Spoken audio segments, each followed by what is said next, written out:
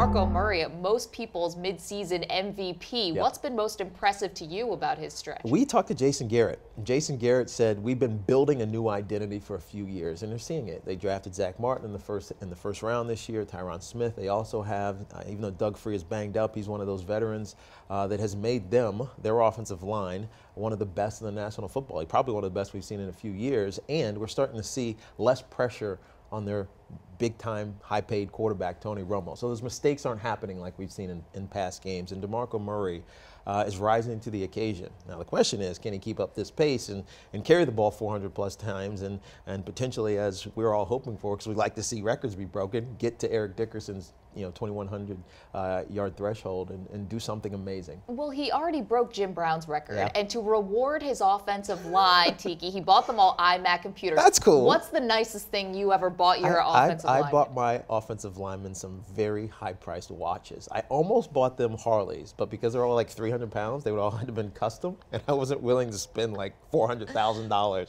on my offensive linemen. But I spent a good number on these watches. The interesting thing is, Maggie, they didn't want to wear them. They were like, these are too nice. We're not going to wear these. The image of seeing your offensive line all on motorcycles is unbelievable. Awesome. That one will stay with me, Tiki. It was the old Redskins fan of me saying, they're all hogs. Yeah, they Bryce. need a hog. They need a Harley. You know, the running back position is really having a moment right now. With DeMarco Murray, with Marshawn Lynch, were we too quick to kind of write the eulogy for the running backs? Maybe. The game is cyclical. I think the eulogy came from the fact that teams were using 1 and 2 and 3 guys for different circumstances and situations. But there are certain guys that can do it all. Matt Forte is another one, and Arian Foster. Those guys are the ones I like to watch. That complete back, as my coach used to tell me I needed to be. You see those. They can play above the X's and O's. They're like second field generals in the Marshall Faulk vein, LaDainian Tomlinson vein. Yeah. There's still some guys out there, but it's only a handful. Okay. Interesting. Chris Johnson was here in our studio not too long ago, of course, the Jets running back. When I asked him his advice for future running backs, he said, play cornerback. Do you agree with that? No.